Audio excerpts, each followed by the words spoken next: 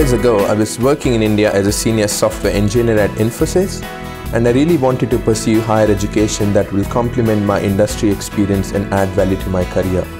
I had always imagined myself getting a global experience. I knew that studying and working abroad will open many doors. My name is Vivek and I'm from India. I moved to Adelaide to pursue Masters of Science in Information Technology and Management from Carnegie Mellon University, Australia. Living and studying in Adelaide was the best decision I have ever made, and it got even better when I finished my studies. One of my seniors referred me for a business intelligence consultant position at a South Australian government organisation. I went through a round of interviews and finally secured a job.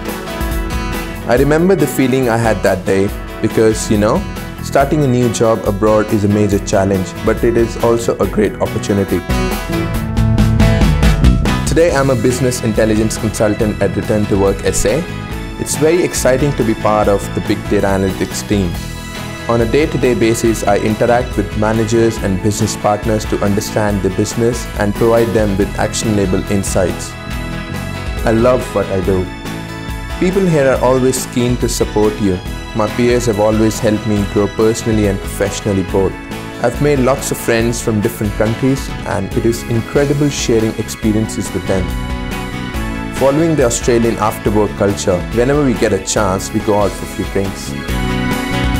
Adelaide is all about work-life balance.